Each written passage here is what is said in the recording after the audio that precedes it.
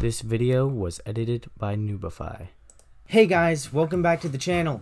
Today I have a new tutorial for you. I am going to explain how you can get Minecraft Java Edition without needing administrator privileges. But before we start, YouTube analytics are showing me that only 0.3% of you are subscribed, so if you find this video helpful, please consider subscribing. It's free and you can unsubscribe at any time. And with that, let's get into it. Alright guys, so the first thing you want to do is open your preferred browser. Personally, I recommend using Google Chrome, but it doesn't matter too much. Now, click on the search bar right here and search up Minecraft Java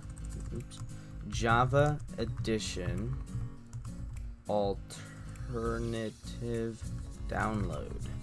It should be the first link, but if it's not, click the link that says alternate download options for Minecraft Java Edition. Click on it. Or you can just click on the link I'll leave in the description.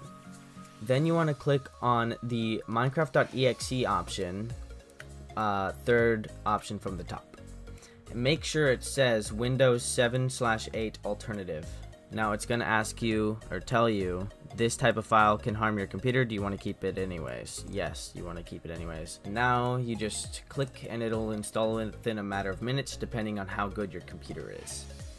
Now all you have to do is log in and you're done. Congratulations, you just installed Minecraft Java Edition. Okay guys, that's it. Pretty simple, right? If you found this video helpful, make sure to press the like button.